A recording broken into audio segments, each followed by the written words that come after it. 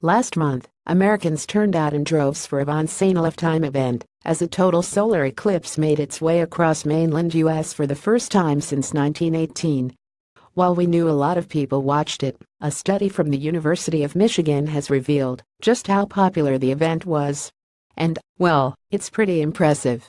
According to their study, 215 million adults watched the eclipse either directly or electronically. That's 88% of the entire population of the U.S. Even more impressively, that's more than twice the number of people who viewed the last Super Bowl, 111 million.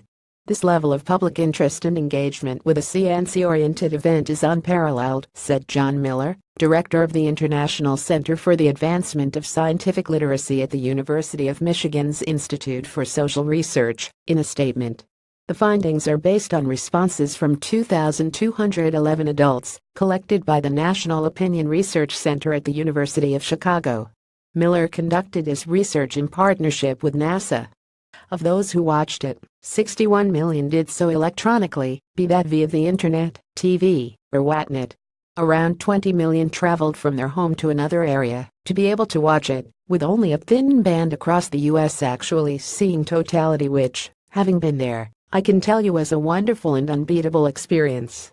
Only about 6.5 million watched the eclipse as part of an organized group, with most opting to see it with family or friends. This is probably because it occurred Monday morning on a regular working day.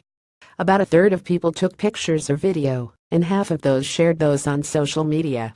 Somewhat amusingly, on a scale of 0 to 10 on how much they enjoyed it, those surveyed gave it just an average of 7.6. Guess people are hard to please, eh? On an educational scale, they gave it a 7. But hey, at least it was widely seen. If you were one of the 12% of Americans who didn't watch the eclipse, fear not. There's going to be another in 2024 that, while it won't cross the whole U.S., it will be visible from Mexico all the way up to Maine. After that, you'll have to wait until 2045.